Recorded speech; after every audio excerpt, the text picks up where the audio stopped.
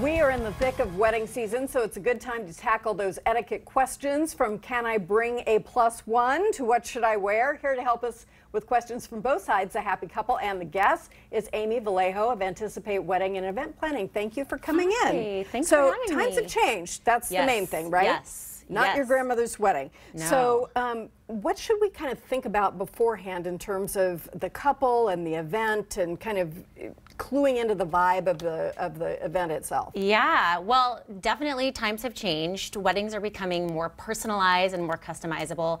It's not your grandma's wedding. It's not even my wedding anymore. Times have changed that much. So with that, etiquette has loosened a little bit. You're seeing, things like sending gifts in advance instead of bringing a heavy KitchenAid mixer to the wedding. Brides are choosing color now instead of a white gown, so that, do guests wear white to the wedding? Is that okay? Things like that. So is it? It is, yeah. I'm seeing people, cream tones, that kind of thing. It's become a little bit more loose. I think in general, always a good thought is to have general tact guidelines, common sense. Don't show up to a wedding in a t-shirt and ripped jeans, Maybe not the bright white, etc. Right, yeah. Okay, so invitations. So the guest should know that if it's just addressed to them, that it's not a +1?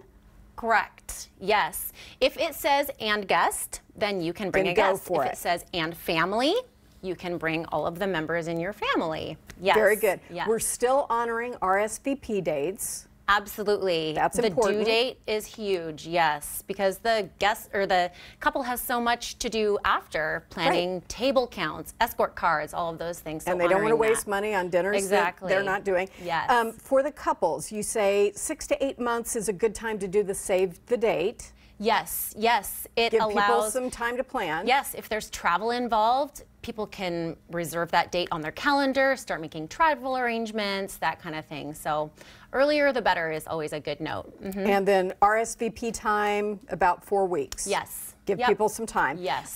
Adding stamps to response cards. Is that a yes or no? Are you doing that? You definitely add love the stamp. That idea. Yes, never make we always your guest. did. I just didn't know if it's still That is a big etiquette no-no. Don't make your guest pay for the response card. So where should you write down your registry or let people know where you're registered for gifts? Yeah, so that's changing too. And even when I got married, we put that in the invitation, and that has changed. Nowadays, the wedding website is so much more of an an extension of the invitation. Right. So all of those details are put in on a wedding website, attire, gift registry, all of those things. Directions. So, and sometimes their story of how they met, there's some cool things that can happen that way. Yeah. Okay, so technology. Well, let me back up. Registry.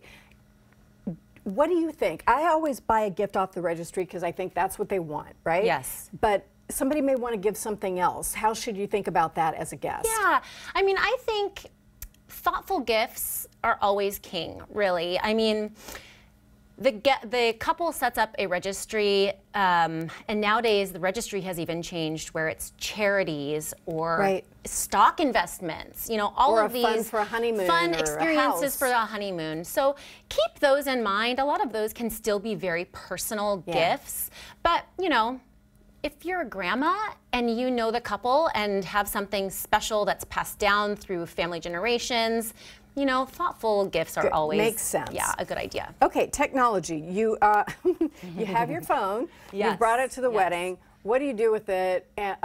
Turn it off, turn it down. Can you take pictures? Tell me the whole phone thing. Well, nowadays your phone has everything, right? It's your phone, your camera, your video recorder. So a trend right now is an unplugged wedding because phones are coming out, and such a big etiquette no-no to pull your phone out or an iPad in the air, Oh my goodness.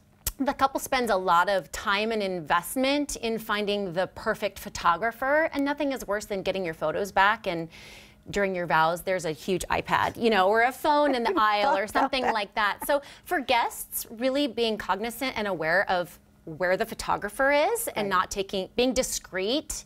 If it is, an unplugged wedding, then silencing the cell phones. For the couple, making sure that there's signage out that indicates that, or it's in the programs, having the ushers remind guests as they're seating, you know, so please silence, turn off your cell phone. Yeah, exactly. Okay, quickly.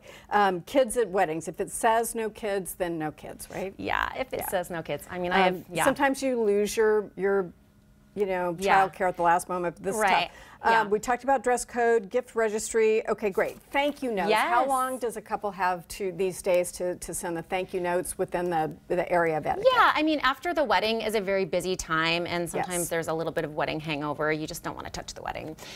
2 weeks is generally a great rule of thumb. You have, you know, up until 3 months after.